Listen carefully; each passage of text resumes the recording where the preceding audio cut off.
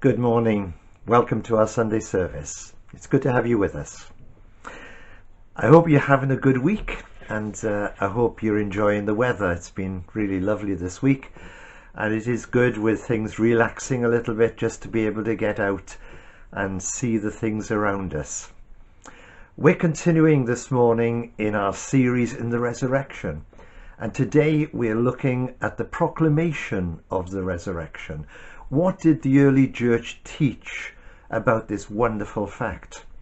We're in Romans 10 verse 9, which you probably know says that if you shall confess the Lord Jesus, or Jesus as Lord, and believe in your heart that God has raised him from the dead, you will be saved. And so as we're thinking of the Lordship of the Lord Jesus Christ, we're going to start off with the song, Jesus is Lord, the cry that echoes through creation. Let's enjoy the song together.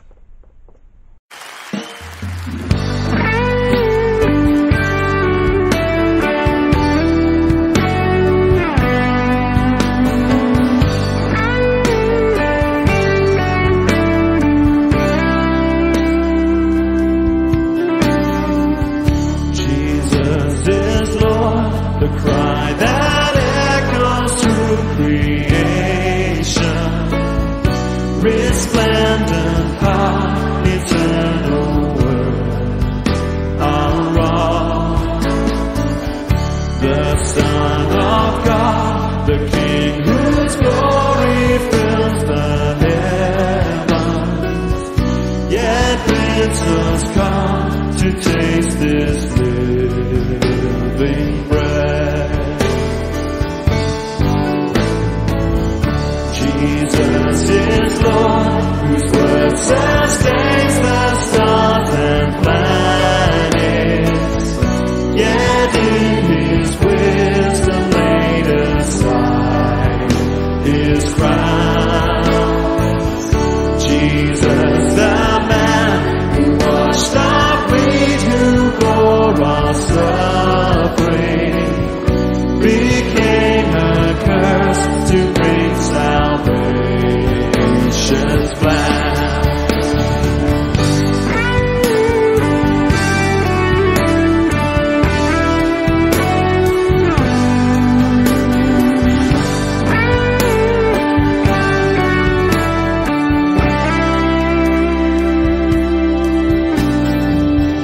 Jesus is Lord, the tomb is gloriously empty. Not even death could crush this King of love. The price is paid, the chains are loosed, and we're forgiven, and we can run into these arms of God.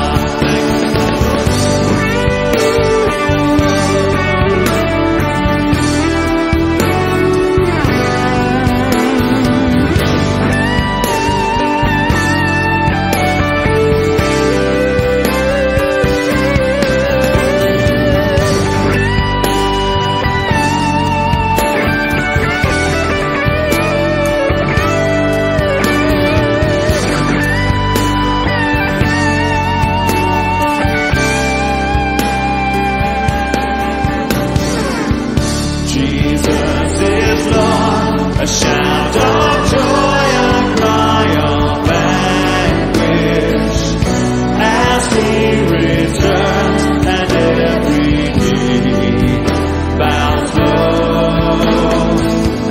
Then every eye and every heart will see his glory. The judge of all will take his children home.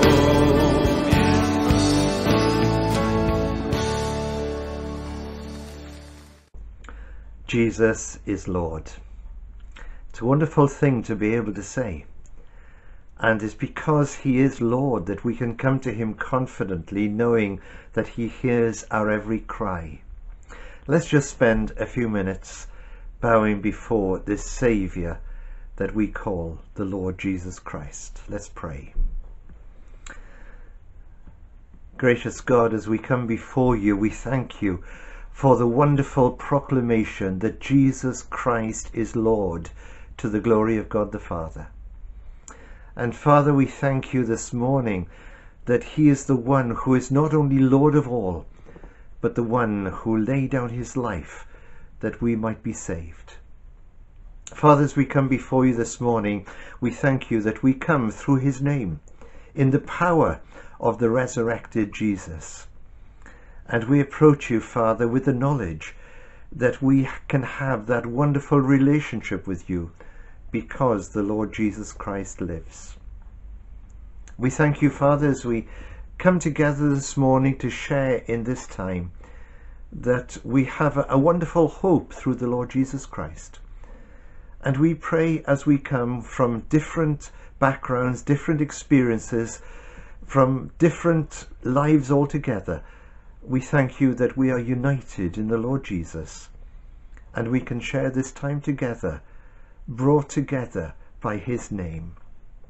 We do pray for each one who is listening in this morning. Lord, we ask your blessing upon each and every one, and pray that you would be near to them, that you would bless them, that you would encourage and uplift them.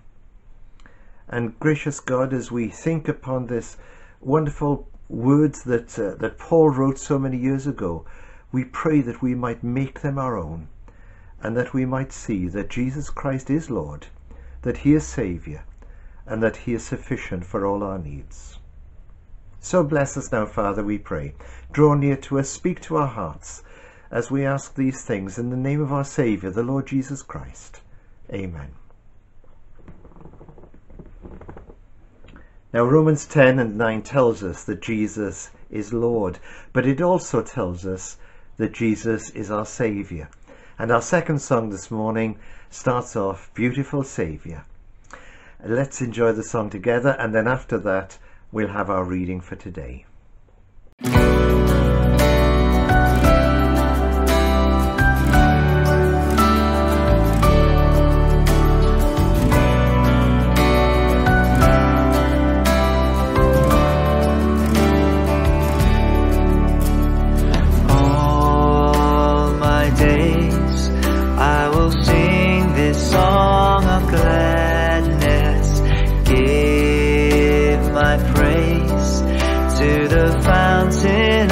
Delights, for in my helplessness you heard my cry, and waves of mercy poured down on my life. I will trust in the cross of my Redeemer.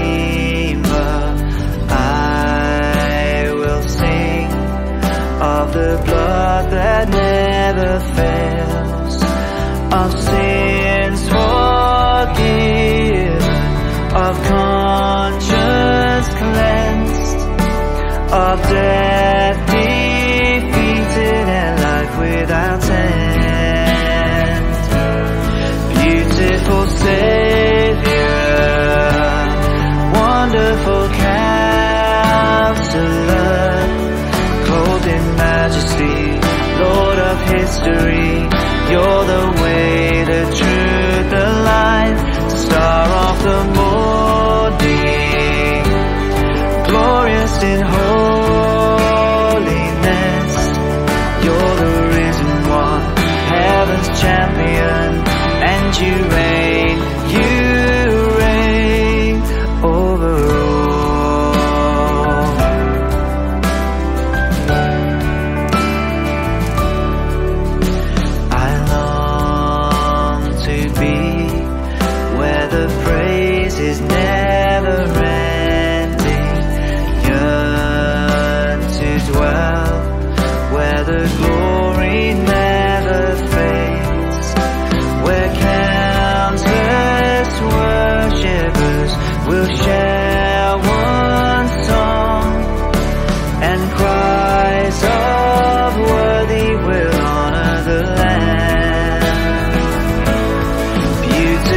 Savior, wonderful Counselor, clothed in majesty, Lord of history.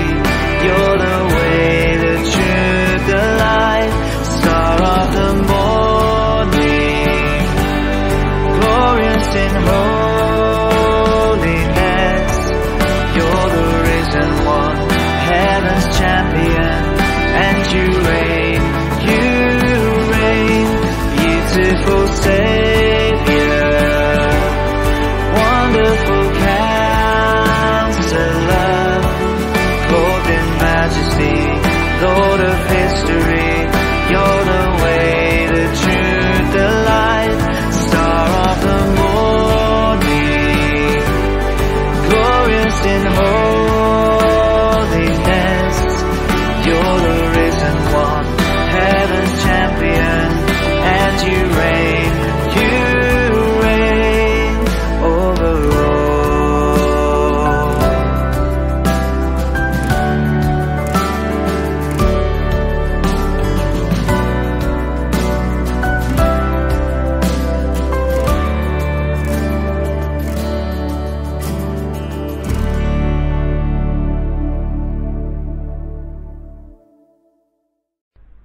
Romans 10 verses 5 to 13. Moses writes this about the righteousness that is by the law. The person who does these things will live by them. But the righteousness that is by faith says, do not say in your heart, who will ascend into heaven, that is to bring Christ down, or who will descend into the deep, that is to bring Christ up from the dead. But what does it say? The word is near you, it is in your mouth and in your heart. That is the message concerning faith that we proclaim. If you declare with your mouth Jesus is Lord, and believe in your heart that God raised him from the dead, you will be saved. For it is with your heart that you believe and are justified, and it is with your mouth that you profess your faith and are saved. As Scripture says, anyone who believes in him will never be put to shame. For there is no difference between Jew and Gentile. The same Lord is Lord of all, and richly blesses all who call on him. For everyone who calls on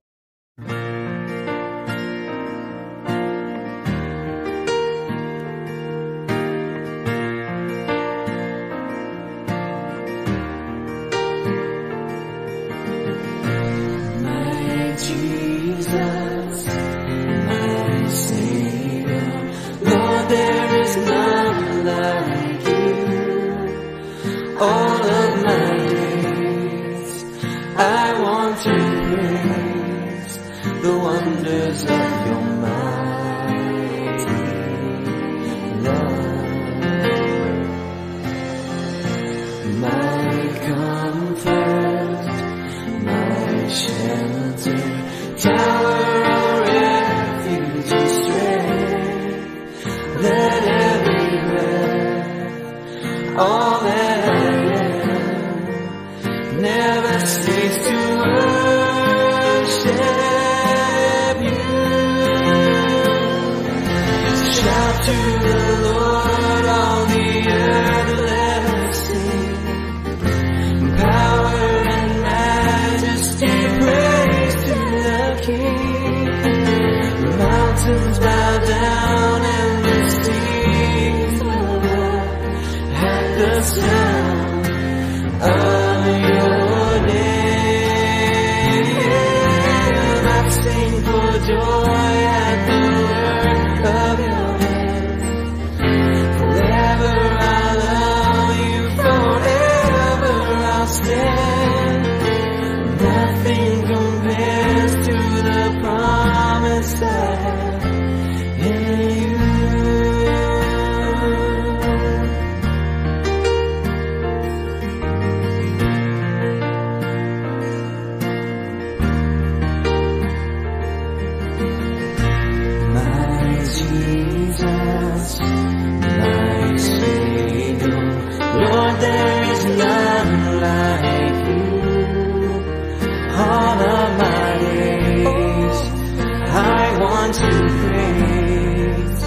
wonders of your mighty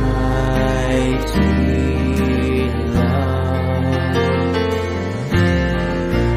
My comfort, my shelter, tower of refuge and strength.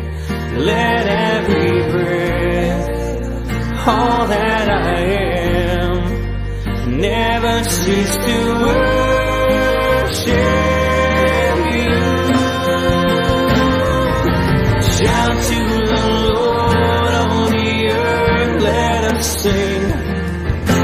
Power and majesty, praise to the King. The mountains bow down and the seas roar at the sound of your name. I sing for joy at the work of your hand. Forever I'll love you, forever I'll stand. Nothing compares to the promise I have in you. Shout to the Lord, all the earth, let us sing. Power and majesty, praise to the King. Mountains bow down and the seas roar at the sound of your name. I sing for joy at the work of your hand. Forever I'll love you, forever I'll stand. Nothing compares to the promise I have in you.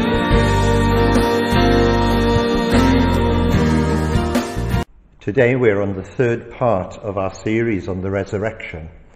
The first week we looked at the proof of the resurrection. Last week at the provision of the resurrection. And today we're going to look at the proclamation of the resurrection. To begin with, let's go to Acts chapter 17, where Paul is in the city of Athens. And there he is facing the learned of his day, the Stoics, the Epicureans, the people who were wise and clever in their own thinking. And there in Acts 17 we read these words: a group of Epicurean and Stoic philosophers began to debate with him. Some of them asked, "What is this babbler trying to say?" Others remarked, "He seems to be advocating foreign gods." They said this because Paul was preaching the good news about Jesus and the resurrection. To them, the resurrection was something completely new. They, the wise and the learned, thought that this to be some new god. You see, the Greeks, and the Romans for that matter, had gods for everything, not just for things around, but for emotions and for forces in nature. And they thought that resurrection was just another god. They'd never heard about it before. But we can tell from this and other scriptures that resurrection was an essential part of the proclamation of the gospel in the early church. And in today's passage in Romans 10, we have that well-known verse which we used to sing to a chorus, Romans 10 and 9. If you declare with your mouth Jesus is Lord and believe in your heart that God raised him from the dead, you will be saved. He's speaking to us here about salvation, and an essential part of it is the fact that Jesus rose from the dead. So, Romans 10 and 9. I don't know if you remember the old chorus. It went, Romans 10 and 9 is a favourite verse of mine. Confessing Christ as Lord, I am saved by grace divine, and so on. And of course, it really captures, that chorus captures the importance of what this verse is all about. We're going to look today at three things that this verse or this passage brings before us. And number one, in verse 9, that Jesus is Lord. It's interesting that Paul mentions the lordship of Christ in connection with the resurrection. The two are linked and inseparably joined. This is because the resurrection of Christ proclaims the fact that he is Lord. Philippians 2 brings it before us very nicely. I'm sure we know the passage well.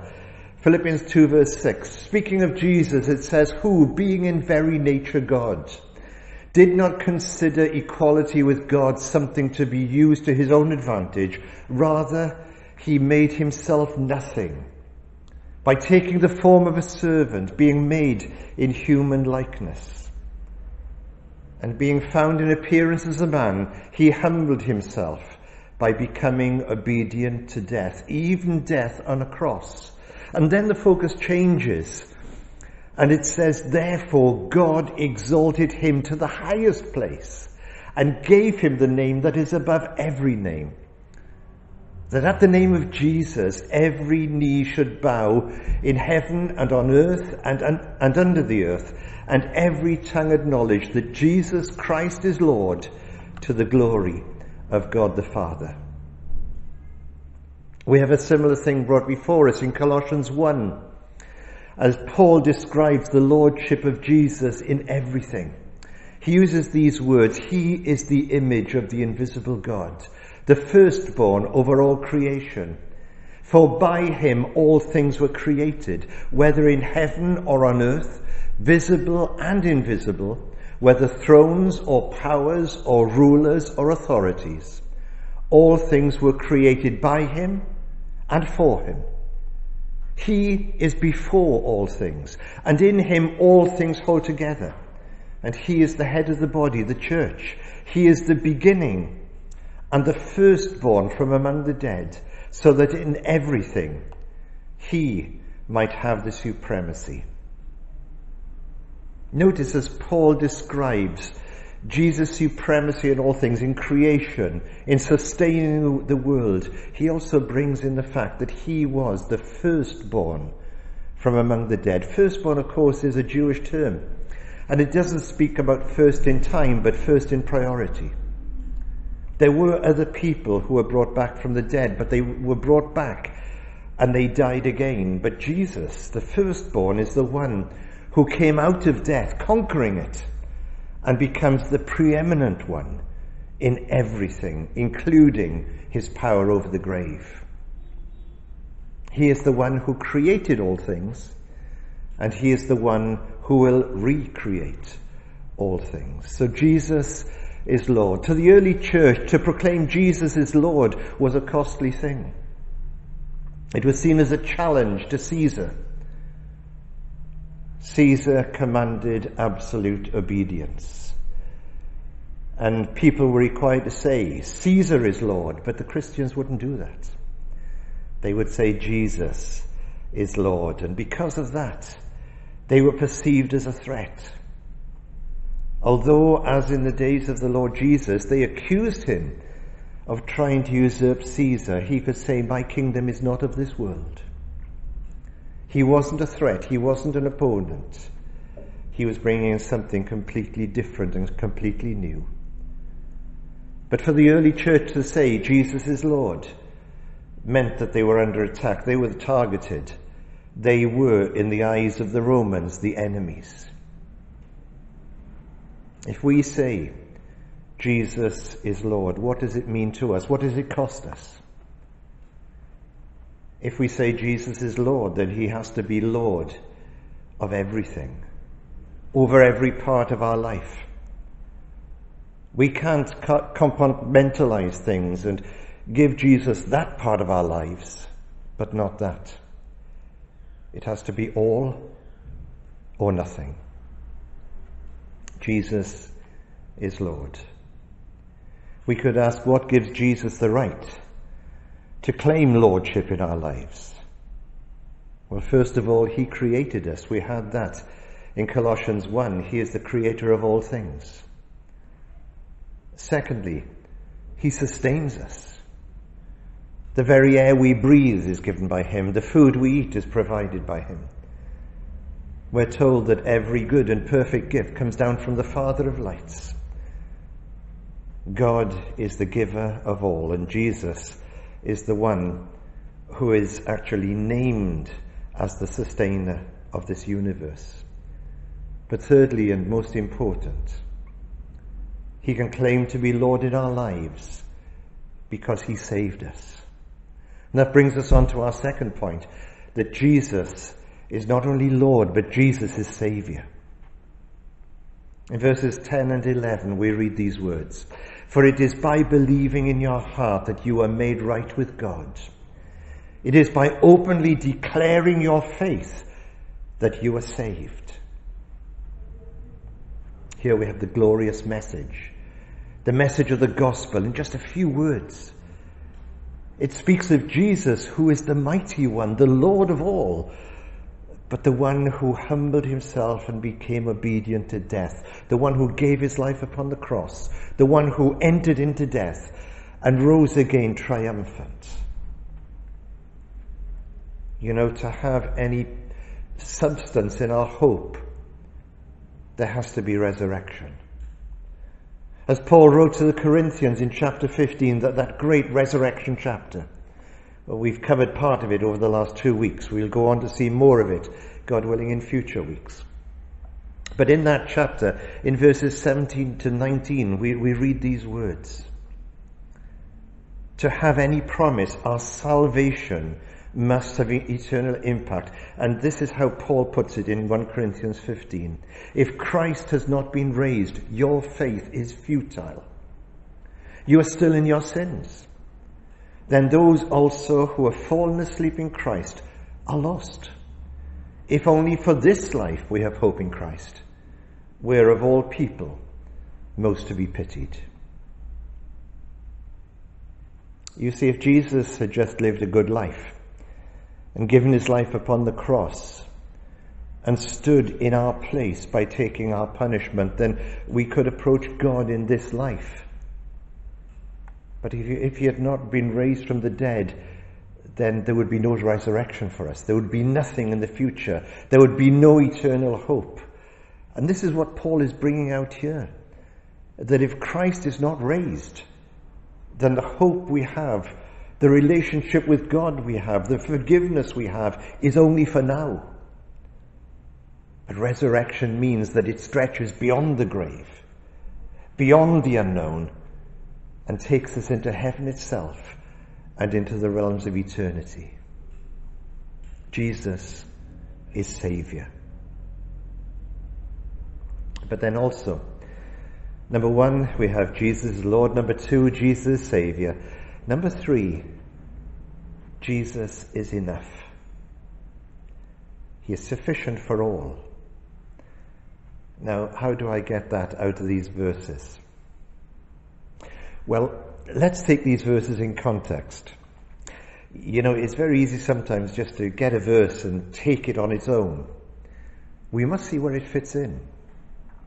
And the place where this fits in is very, very relevant. Let's go back to chapter 10, verse 1 for a moment, and we read these words of Paul. Brothers and sisters, my heart's desire and prayer to God for the Israelites is that they may be saved. You see, Paul is writing this chapter with his own people in mind, the Jews. Paul was the apostle to the Gentiles. It's quite incredible when you think of that. Here was a man who was a hardened Jew. Right throughout his life, all that mattered to him was his Jewish faith and his Jewish traditions. He describes some of the things that he was in the book of Philippians. He describes himself as a Hebrew, circumcised the 8th day. That was in accord with the pattern laid down. He describes himself as a Pharisee, a zealous. All that mattered to Paul was his Jewish faith and the God that he worshipped. And he was totally sincere about that. He knew the Old Testament scriptures backwards.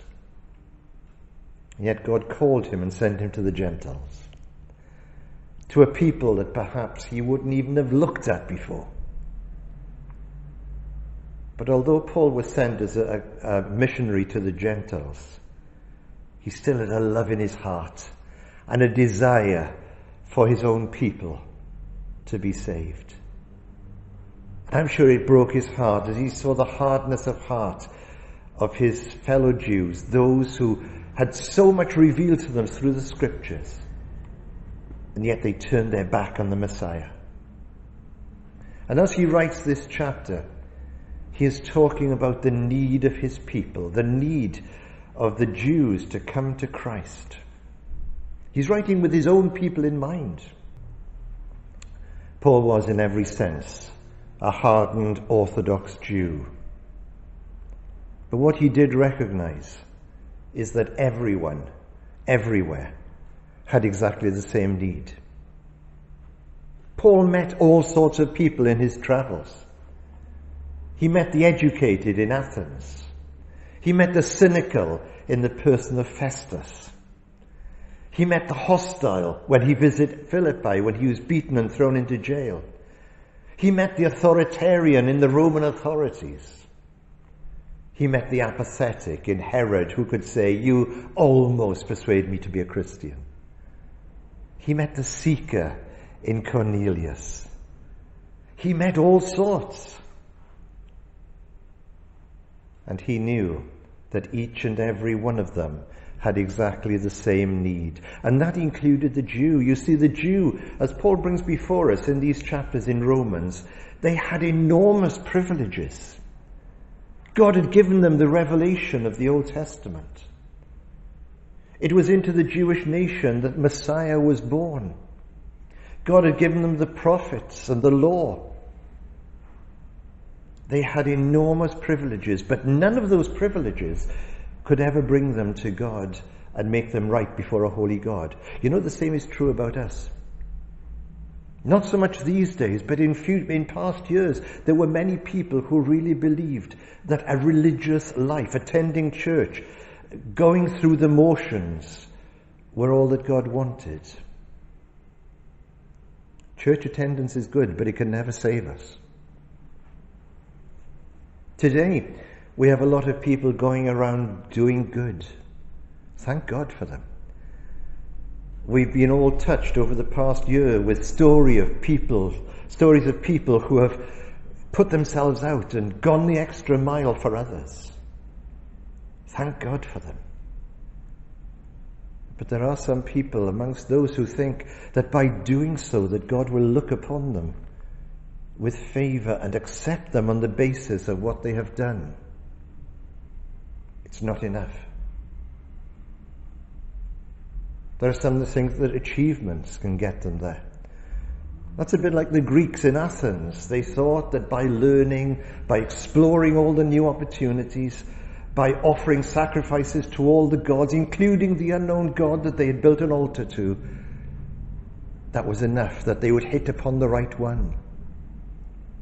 It wasn't enough. Some people think that by living a good life, by keeping the rules, by abiding by what they should and shouldn't do, and generally doing the right thing towards others, is all that God expects. It's not enough. But Jesus is. Jesus is the only one who is enough. He is sufficient for all our needs. And Paul knew this. And as he looked at his own people, the Jews, he longed that they would come to him and accept him by simple faith. It wasn't through the ritualistic things that they did every day. It wasn't by the way they lived. It wasn't by the things that they had practiced from their childhood. It was by simple faith in Christ. You know, Paul sums it up very nicely for us in Ephesians chapter 2. He said, "It is by grace you are saved through faith, and that not of yourselves. It is the gift of God." For the Jew, for the Brit, for the European, the Asian, the African, the American, the Australian, whatever part of the world we come from, whatever colour our skin, whatever language we speak, only one is enough, and that is Jesus. Jesus is enough for every single one of us. All must come the same way. Paul's day is exactly the same as today. We have the same people around us. And God provides the same answer to our problems. It's Jesus. And so, to sum up, what does the fact of Jesus being raised from the dead declare to us? What should we declare to others? Number one, that Jesus is Lord. And we need not just to say Jesus is Lord, we need to practice that Jesus is Lord. Number two, Jesus is Saviour. He is the only Saviour. He said, I am the way, the truth and the life. No one comes to the Father but by me. And number three, Jesus is enough for all our needs, whoever we are, whatever we are like. Jesus is God's answer. Thank you for listening. May God bless you, and may God be with you through the coming week.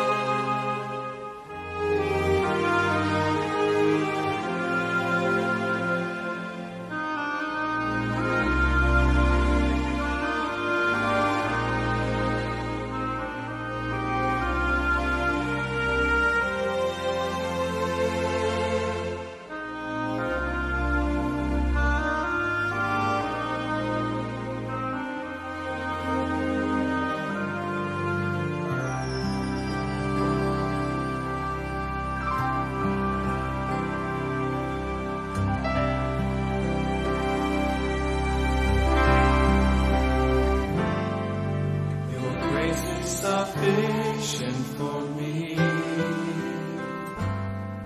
Your strength is made perfect when I am weak.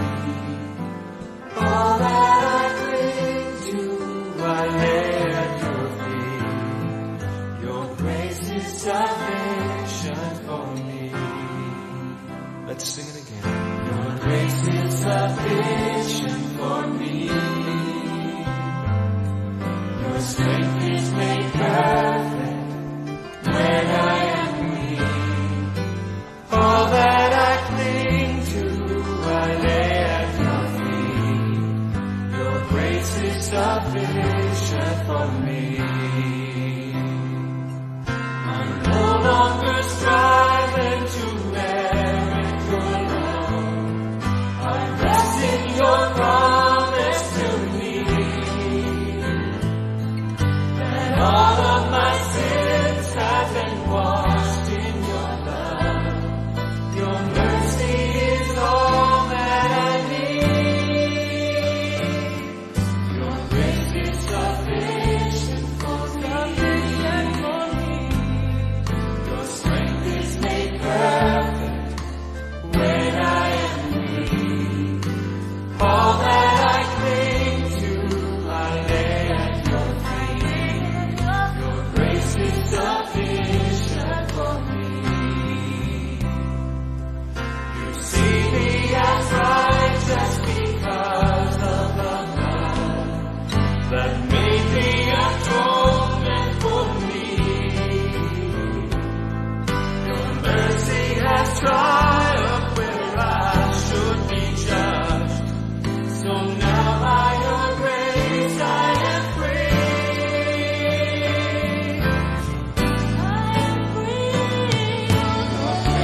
sufficient for me. For your strength is made perfect when I am weak. So all that I cling to, I lay at your feet. Your grace is sufficient for me.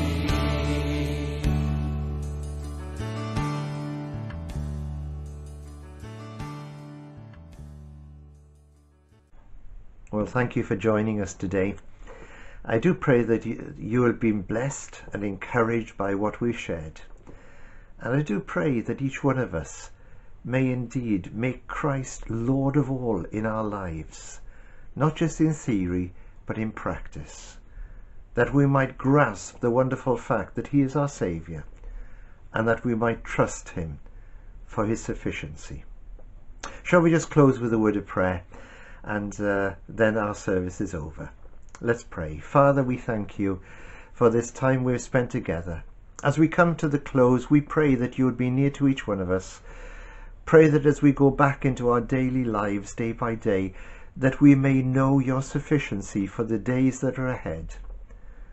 Lord, be with us, we pray. Be near to us when we feel a need for comfort and strength.